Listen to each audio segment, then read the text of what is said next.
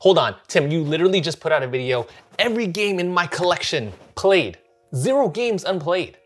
How are you doing an unboxing already? I know, y'all. I'm very, very self-aware. However, at least on that one moment, I am self-aware. Look, when I started that video, these games just started to come in. So we're gonna put this on a separate pile, but as of right now, we're gonna add some brand new games to the collection and open up some really fun things. So I hope you all are doing well. It's good to see you, Wolfpack.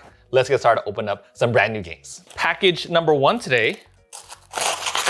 Ooh, now thank you so much to Genius Games for sending this one over to me, but I've been very interested in like their whole science line of games in general, because coming from a science background, of course, it's so fun to see these themes being used. Actually, I've seen even posts from like science teachers or just teachers in general, putting these educational type games in class. I wish that when I was in school, there was a whole shelf of board games, because then I would just spend all day after class is over just playing games with my friends too, because this would have been so much fun back then. Don't you agree? If anything, we might have just had like chess in our class or checkers. And if anything, I added in chess into my own lab when I was teaching back then. So that was my story behind that. It's also interesting too that it says here is from the Journal of Cell Science. I'm wondering if that's a real journal that like looked over this game, or if it was just like a company that's producing games alongside this, like a distributor or something, or if it's a real peer-reviewed journal. That'd be fun. Number 2, now this one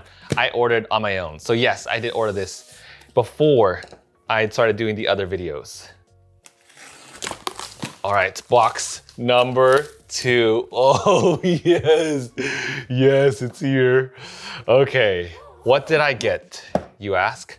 Well, I first wanted to order Deadly Mask, because this right here is a 5 to 6 player expansion to Black Rose Wars Rebirth. And like I said, I've been really wanting to try this at a higher player count.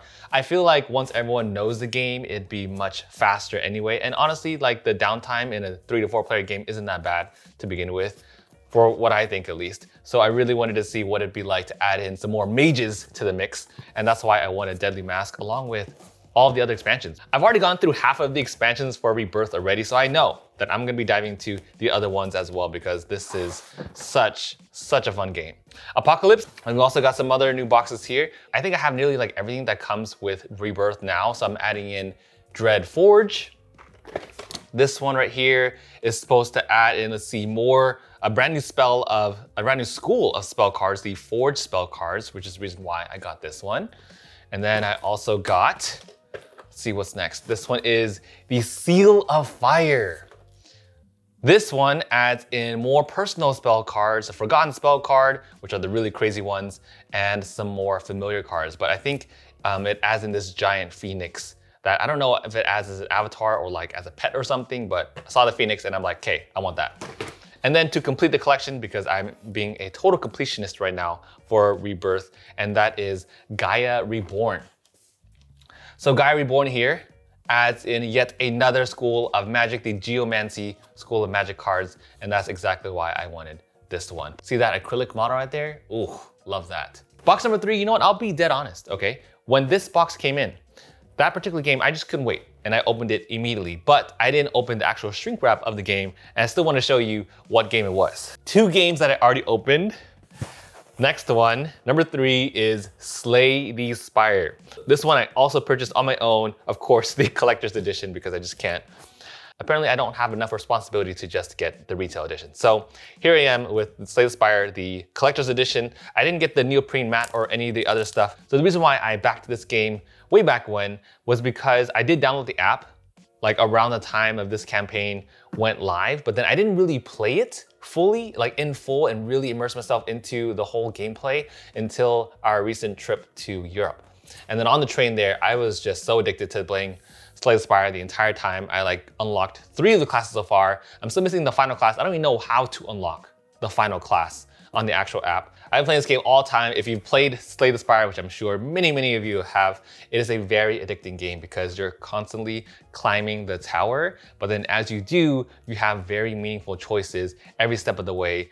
And there are also different asymmetrical classes that have different abilities. So it's a whole card building aspect to the app, and also to the game itself, and I've also heard many good things about this one so far, so I am 1000% excited to dive into this solo game. It is also cooperative too, but it's something I'm definitely going to be playing solo for sure. And I also got the exclusives as well. This one comes with a merchant playmat, the 3 heart keys, some foil cards, some blank cards, and also a claw pack as well. Number 3, Slay the Spire. And the other one that I also opened already is Dog Park New Tricks. I love that they did an expansion already to Dog Park because it really adds some more complexity to it. And it also comes with some more Dogs of the World expansion. And this reminds me a lot of Wingspan, where Wingspan is going to like different territories and stuff. So this is a really good family game. And I love that they're expanding globally. They're adding in some dog packs here and to add in some, hopefully some new interesting complexity to this as well, because I think the base game is really fun for family overall. But if you want to add in some more different mechanics, some ways to spice up the gameplay, I think this is a great option for that. So I can't wait to be diving into that one once I play some more family games with Dog Park. Got a couple more for you today. Let's open the smallest one, but yet almost the heaviest one. This is pure metal here. So I've talked about this upgrade in a previous video that I'll link right up here in case you want to see that. But let me tell you now, this is like one of my new favorite board game upgrades because the quality behind this is next level for resources. So what this is from Tinkertown Games. Thank you so much Tinkertown Games for sending this over. I absolutely am a huge fan of the quality of these resources. This first one is for Wormspan. This right here is probably one of the most satisfying resources ever in any game, and that is gold bars. Let's take some out. They're like dense, they're heavy, they're thick, they're shiny. They also have a nice little just overall texture to them. I love these gold bars. Like you don't even have to use it only for Wormspan, you can use it for any other game that has gold bars, but I mean, this is perfect for Wormspan. Let's look at what else they got. You also got the meat and the gems for the game. Oh, and of course, you know Wormspan or Wingspan isn't complete without these. Check out all the different colors for the Wormspan eggs. Like I can't even imagine playing the game now without using these metal resources. Like look at these eggs. You have gold, brass, silver, kind of like an onyx / charcoal color. Oh my goodness, these are just unreal texture. Like there's so much weight, so much heft to these. Like just holding this like feels like a dumbbell in a good way. And I love these resources. Like I would love to see this type of texture being used for future board game resources in general. I feel like Tinkertown Games is going to like pop off once people see and understand like how the quality of these resources are. Like they're so nice, and there's such a premium, luxurious feel to them that I just, like this is my favorite type of resources right now, which is like straight up metal, you know? We also have some more tokens. I think these right here are used for the White Castle by Devere.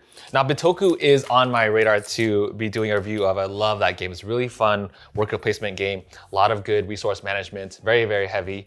And the White Castle, I think was also by Devere too. That one looks incredibly fun. It's definitely on my next like shopping list, like immediately, like pretty up there on my next to buy list too. So these are some tokens I think to be used for that game. Like see, even the coins, like classic coins like this, look at this. Just such a beautiful deluxe feel to these. But they also included some board game clips. I don't know how to use these just yet, but I'm assuming like if there's a magnet somewhere, maybe these can magnetize to them and hold some cards and stuff. So yeah, if you're interested in any of these resources, I will leave links to it down below. They're not affiliated or anything, but still like definitely check these out to give them a look because they are some very premium resources. And there's way more games than just Wormspan and White Castle here. They have a ton of options, but Wormspan of course is definitely one of my favorite ones from what you can see here. This one right here is probably the actual weight of a dumbbell. So the next one also, since we're on the topic of resources, is yet another set of fancy resources. Black box, black packaging, says Tim all over it. Look, just solid color, black feel. Ooh. Ooh.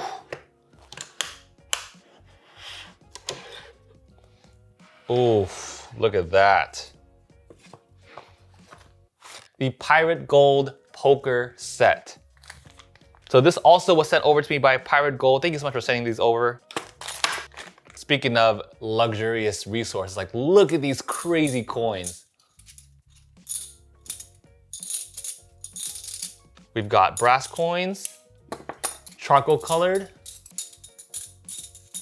We got some solid gold coins, like these are straight up doubloons. Silver coins. Seeing these coins really makes me like just want to host like a poker night just for fun. Oh, speaking of poker actually, they even included their own deck of cards, the Pirate Gold poker set. Oh, look at this one. There's even little octopus. I think this is more so like supposed to be the Kraken, maybe even a first player token that you can use for games. You know what, seeing Joker right now reminds me of this show that I've watched recently, Alice in Borderland. Have any of you seen Alice in Borderland? Because that show is crazy. And yeah, that's exactly what it reminds me of right now. Ooh, look at that, shuffling. I wish I knew some cardistry here because this right here would look so good if I knew any amount of cardistry, just like flipping cards around and like making it crazy. That was one skill that I tried to develop actually during quarantine, was cardistry, because I feel like it would be so good to use in videos. Like just knowing cardistry, be able to like flip cards and stuff like that. Imagine that combined with the commercials that I'm doing. Oh, it looks so good. If only I knew. Maybe one day. Links to this down below in case you're interested in Pirate Gold. Pirate Gold, thank you so much for sending this over. Absolutely love the deluxe feel of this. You know, I know I'm a sucker for this kind of material, so seeing this, it's poker night. Or, what are some other pirate themed? I actually asked this on Twitter the other day because I was totally interested. I don't think I have too many, I don't have any pirate themed games yet, but I know people mentioned Maracaibo and like Dead Man Doubloons. I did have that one point, but I didn't really like that game. That's why I didn't bother keeping it. But some other games with some pirate themed coins would be beautiful for this. Or classic poker night. The biggest box of the day comes from Lucky Duck. What is in here? Ooh, okay, a lot of different titles here. Holy smokes. Ooh, Kingdom Rush. This was an older title that I covered on my channel. I think I did a tutorial for this back in the day. But Kingdom Rush, honestly, like on my phone, is played all the time. This is by far like my favorite ever game app. If you've never played Kingdom Rush, you need to play this game, like on your phone too, because it is so ridiculously good. This is like the best ever tower defense game. It is so addicting. I played every single version of it, and I saw that they're also releasing a Kingdom Rush 4 very, very soon. They've been doing a lot of promos for that, and it looks so epic. Brand new heroes, new skills, new talents, and everything like that. So I'm excited to dive into Elemental Uprising. I think they've added a ton of new features since the last time I played Kingdom Rush, so I can't wait to dive into this one. Next up is Divinus. Now this one, I don't know anything about this game. Let's see here. Divinus is a competitive 12 scenario legacy tile laying dice crafting digital hybrid game. That's what Lucky Duck is like totally known for. They have a ton of digital hybrid games. The fate of Greece and your own ascension to godhood. Ooh, that last line right there is a great hook for me. Love the theme behind this one. So the next 1, 2, 3, 4 boxes. Here is Destinies. Now this one has a ton of expansions. Actually, so I covered this one of the expansions for it, recently for Lucky Duck. And then just want to give a huge thank you to Devin if you're watching this video. Thank you for sending this over with all the expansions. Now I can totally play this game and its campaign in all its glory with so many different expansions to dive into. It's even like a 2v2 expansion apparently. That's awesome. I actually thought it was a solo game slash co-op the whole time, but now there's a competitive mode. Now you're speaking. Now you're talking my language here. With that said, what do we have today? We got Cytosis. What was unboxed today? We bring a lot of stuff in frame. There goes, let's see, 1. I'm gonna count this as 1, Rebirth is 1. So everything related to one game is 1. 1, 2, 3, 4, 5, 6, 7. 7 new games added to the collection just like that. See, this is how I can never have 0 games in my unplayed collection. It's not a bad problem. Let me go ahead and premise that right now. So I am stoked, beyond stoked to dive into all these games. I think the first one I'm gonna go into is probably gonna be Slay the Spire, and maybe, I'm not gonna get Black Rose Wars played anytime soon, but probably Slay the Spire, since it is a solo game. That's probably gonna be my first one, followed by probably Destinies a little bit after that. So anyways, thank you all so much for hanging out with me, and thank you to everyone who has sent me things. I appreciate it so much. And of course, Wolfpack, thank you all so much for hanging out with me today as we unbox some brand new games to add to the collection. Thank you all so much for watching, for hanging out, and I will see you all in the next one, whichever one that's gonna be. Have no idea yet. I'll see y'all later.